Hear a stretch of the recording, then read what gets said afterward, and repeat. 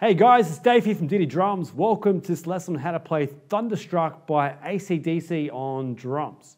Now, if you want to get a copy of the drum parts, you can from the description section below. It's got all the drum parts we cover in today's lesson. Now, the song is played at 134 BPM, so it's a pretty quick song. And for that reason, I'm going to show you a special technique to use on the hi-hats to keep up with this tempo, because it's a pretty quick song. Now, the intro parts on the hi-hat sounds like this.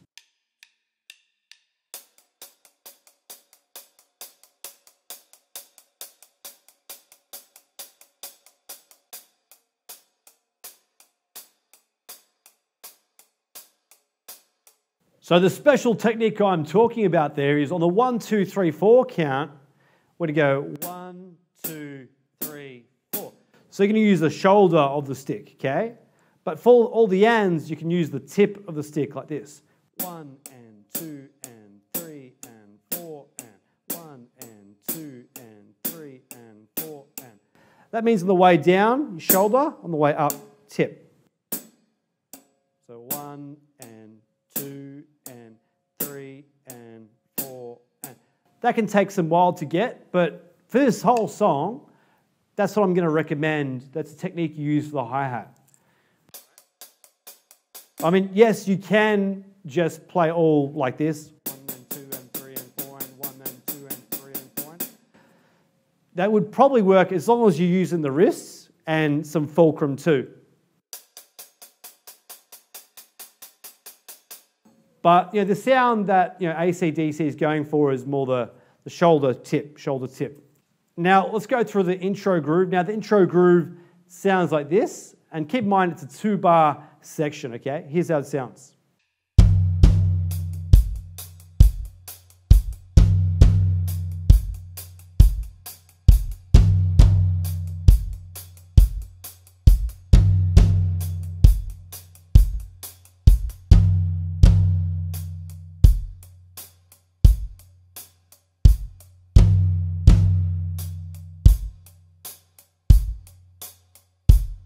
So basically got on the count 1, 2 of the first bar, it's going to using the floor tom, 1, and a bass drum. And then the rest of it is 3 and 4 and 1 and 2 and 3 and 4 and.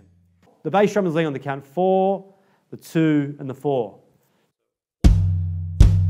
3, 4, 1, 2, 3, 4. 3, 4, 1, 2, 3, 4. And you see we're going back to that hi-hat pattern, like that. All right. You can play it all accented if you want to. That's cool. But the ACDC sound, it's going to, be more like that.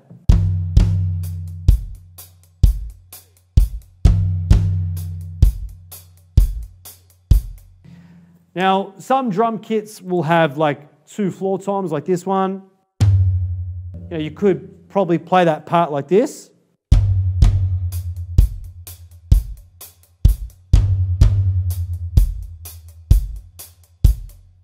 But most drum kits are going to have the floor tom, 1 tom 1 here, and a bass drum. So, or the other sound. Both options are cool, whichever way you want to go. Now the verse groove is slightly different. It's basically playing the same idea, but not as much of the floor toms.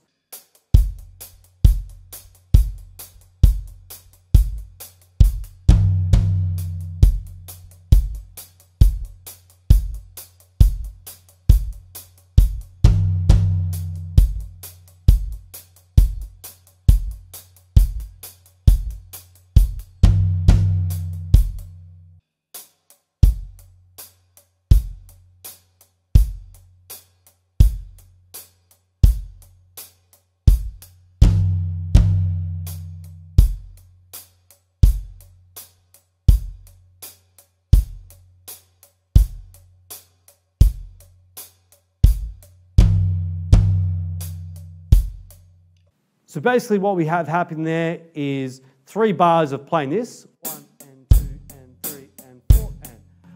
3 bars are doing that, but then the 4th bar is going. That's all it is. Now, the last part of the verse is like a 10-bar section, okay? Here's how that sounds.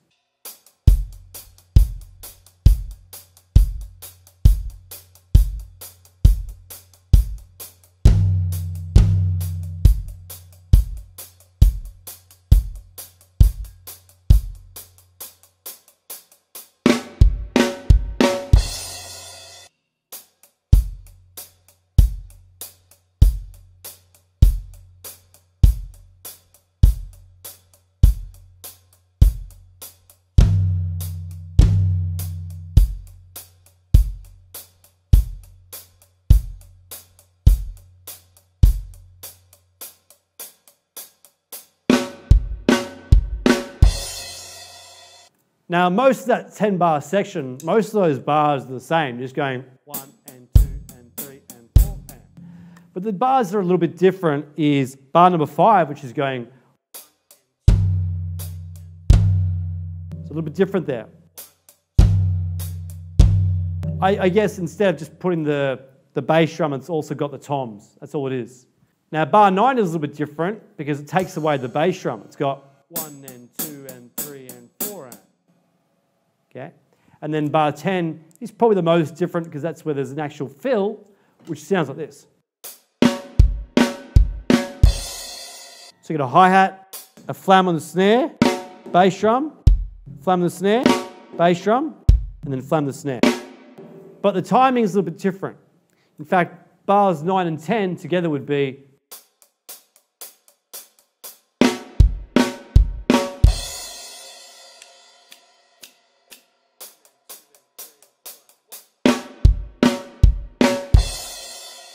That's all that section is. Now, once again, if you want to get a copy of the transcription of today's lesson, get from the description section down below. It's got all the drum parts we're covering. Now, the main part of the song, probably 70% of the song, is just playing a main groove. And here's how the main groove sounds.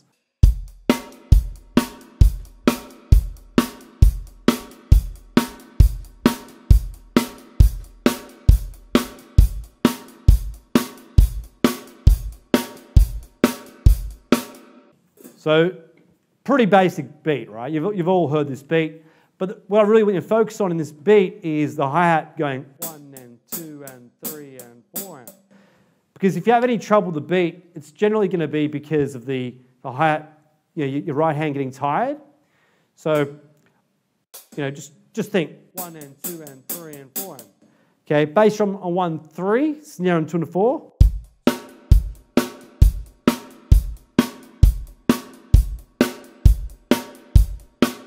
But a bit slower.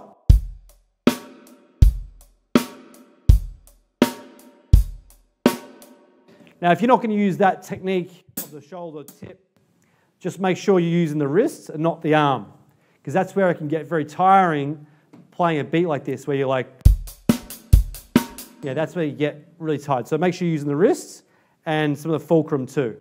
Another thing that helps with keeping the right hand moving along is don't raise the right hand or right stick so high. Keep it lower. Because if you're up here, that can get really tiring. Your arm is probably going to feel like it wants to fall off, right?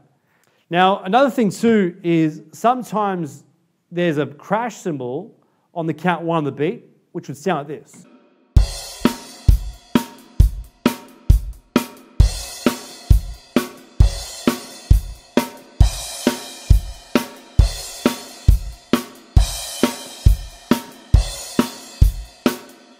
So that's going to happen on the count 1 when you add the crash cymbal. And be sure when you play the crash cymbal, use the shoulder of the stick on the cymbal. Like that. Now there's also the snare drum fill, which happens in conjunction with the main beat, which sounds like this.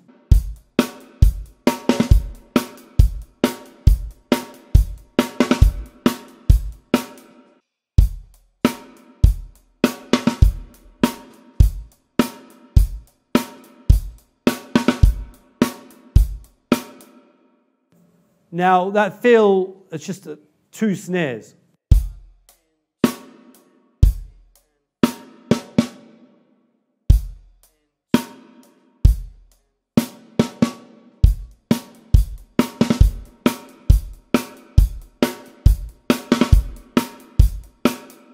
That happens a few times throughout the song.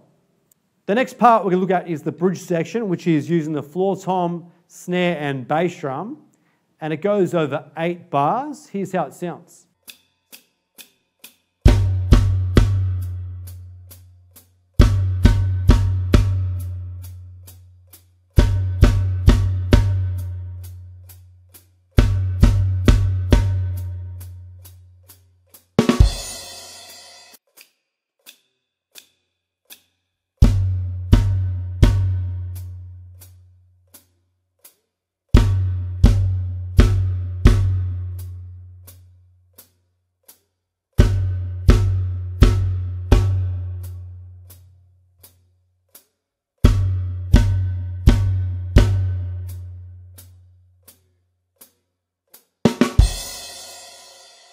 With that part there, you probably want to count what's going on out loud or in your head, right? Another thing that helps to keep time is just playing the left foot as well.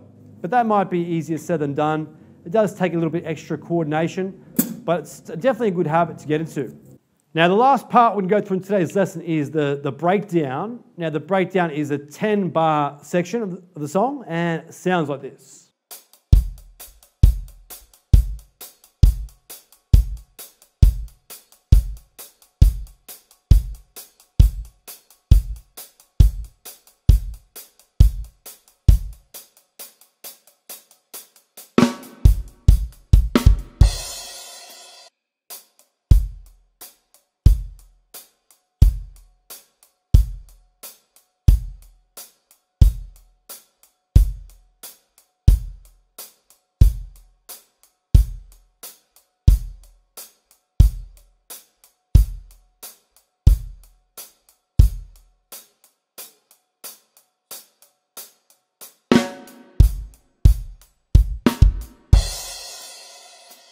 So in that section of the song, the first 7 bars is just going 1 and 2 and 3 and 4 and.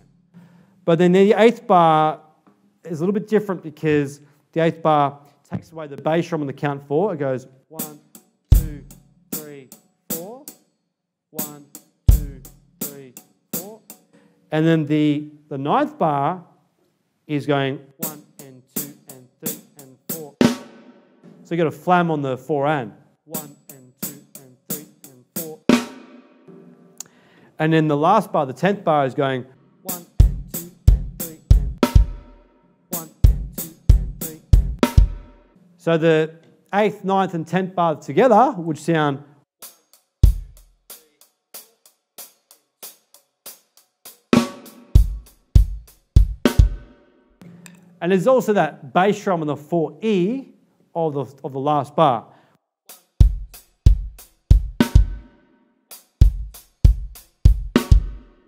If that bass drum's too tricky, then maybe leave it out. But that's kind of what's going there. So the whole breakdown section would sound this.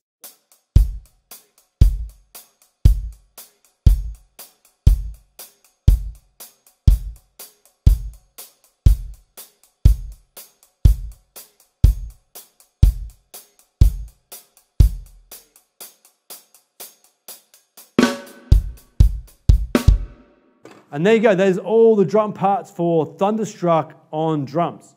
All right, I hope you got some value from the lesson. I hope you did. If you did, please hit the like button. Subscribe for more lessons like this. And now, if you want to get a copy of the transcription, all the beats that were written out for you today and played, then check it out in the description section below. It's got a copy. It'll send you to a link there where you can get a copy of that yourself. All right, guys, so I hope you have an amazing day wherever you are in the world. Hope you're doing well, and see you on the next video.